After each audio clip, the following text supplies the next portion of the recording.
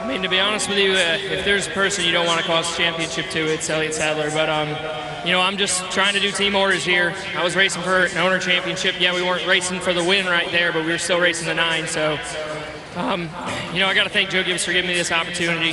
Safe Flight Autoglass, Toyota, everybody involved, Derek Phillips.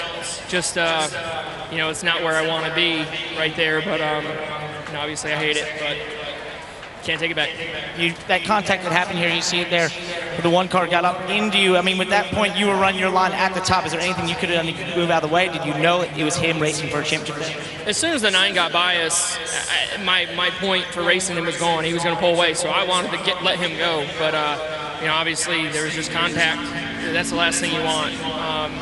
You know, growing up, I've been a huge Elliott Sadler fan, and I know his spotter Brett very well. So you don't want that type of scenario, especially early on. Right now, it is what it is, though. I got to thank Joe Gibbs again, and we'll look forward to 2018.